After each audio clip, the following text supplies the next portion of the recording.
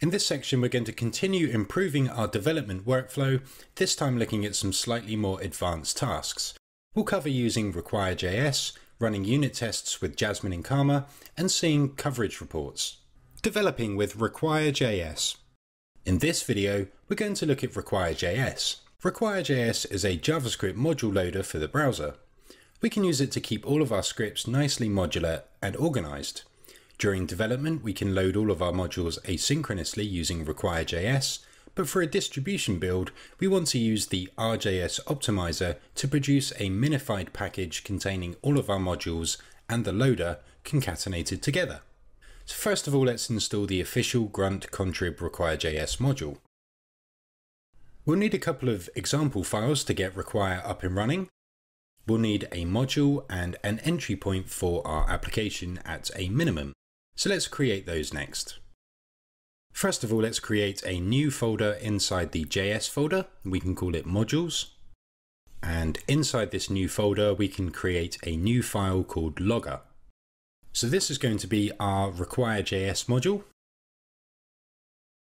All RequireJS modules should be wrapped in a function passed to a globally available method called define. Inside this function is the code that makes up the module.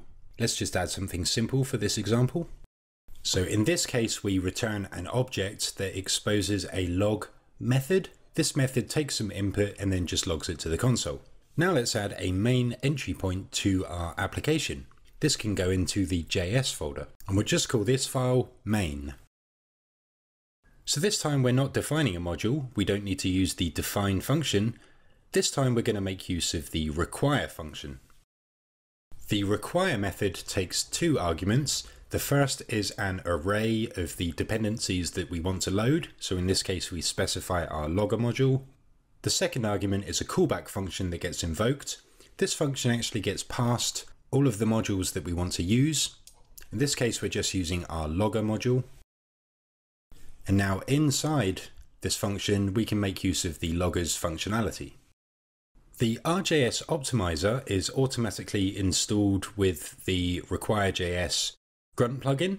So we want to use that to build a concatenated minified package.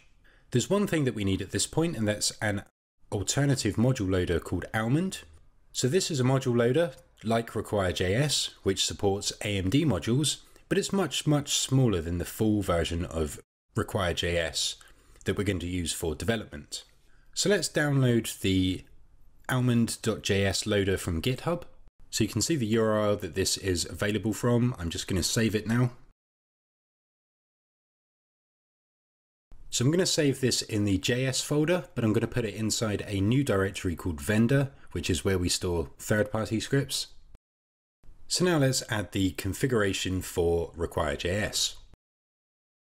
We're going to want this task to run directly after the uglify task, so let's insert the config after that. So we've added a dist target, and now inside this we can set some options.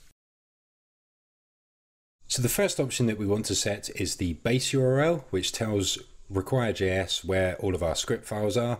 They're all in the JS directory, so we can just set the base URL to JS. Now we need to tell the RJS optimizer the name of the minified concatenated file that we want it to output, and we do that using the out option. And we want to tell RequireJS to include our main entry point file, so we do that using the include option. And lastly, we want to tell RJS to use Almond as the module loader, and we can do that using the name option. So now let's add the new RequireJS task to our default task. And we're going to add that after the uglify task. So now we just need to update the HTML build configuration. We want to tell it to add our new app.js script file after our package.min.js file. So at this point, we should be able to run a dist build. And let's just open up the console. So we're not seeing the console.log. Let's just go back and see if we can see what's going on.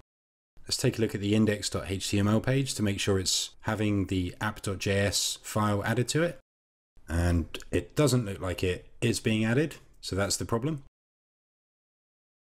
And the reason why it's not adding that is because we're still using the dev target that we were using when we looked at this task previously. So let's just update that to dist. And let's just try running that again. And this time we do see our console message, so we know that everything is wired up correctly. So I mentioned earlier that when we do a development build, we don't need to worry about using RJS to concatenate all of our modules together. It's actually easier to debug if we just load all of our modules individually using the full version of Require.js. So what we need to do for development builds is to copy the modules and main.js file to the JS directory in the dist folder. So we can use another Grunt plugin to do this, the Grunt contrib copy plugin. So first of all, let's just install that quickly. The configuration for the copy plugin is very simple. We just need to tell it which files we want to copy and where we want to copy them to. So let's add some configuration for this plugin now. We can add this directly before the HTML build task config. This time we call our target dev, and we can use the files property now to specify the files that we want to copy. This time we're going to use the files array format. So we're going to want to copy some different files here.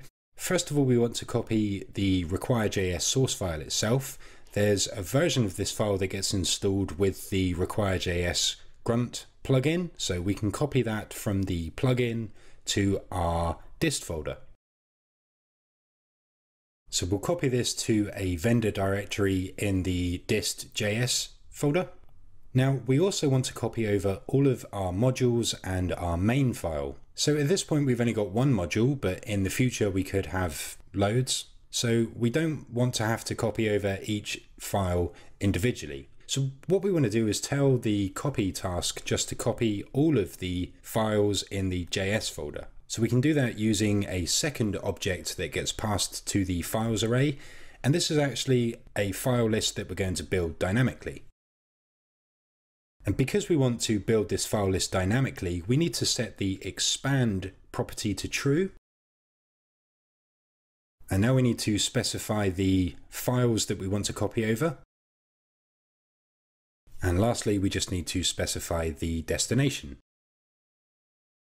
So there's one more thing that we need to do now. We need to update our index.html page so that in dev builds, the path to the Require.js source file is used. So let's open up the copy of index.html at the root of our project. And we can hard code in a reference to the Require.js file.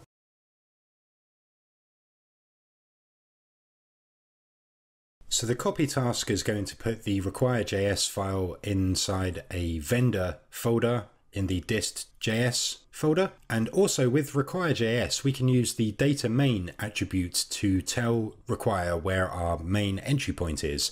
And that's going to get copied over as well. But actually, we only want this during dev builds. We don't want it for our distribution builds because we've already got Almond and our modules concatenated together. So we can use another of the HTML build comments here, and we can strip this script tag out during distribution builds.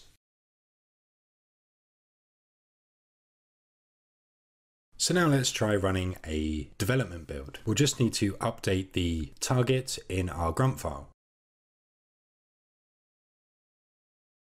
And let's open up the console.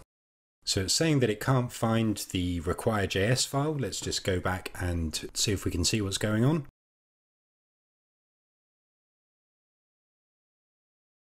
So let's just see if all of the files are getting copied over as we expect them to. And it looks like they aren't. And the reason for this actually is just because we need to add the copy task to our default task. And we can add this before the HTML build task. So let's try running that once again. And this time we see the message in the console, so we know that everything is set up and configured. So in this video, we saw how to develop with Require.js. We created a basic example module and a main file, and then updated our default Grunt task to be able to run either development builds, in which we use the original unminified modules and the full version of RequireJS for easy debugging, or that we can run distribution builds which use a much smaller module loader and a concatenated set of modules. In the next video, we can look at unit testing from the command line with Jasmine and Karma.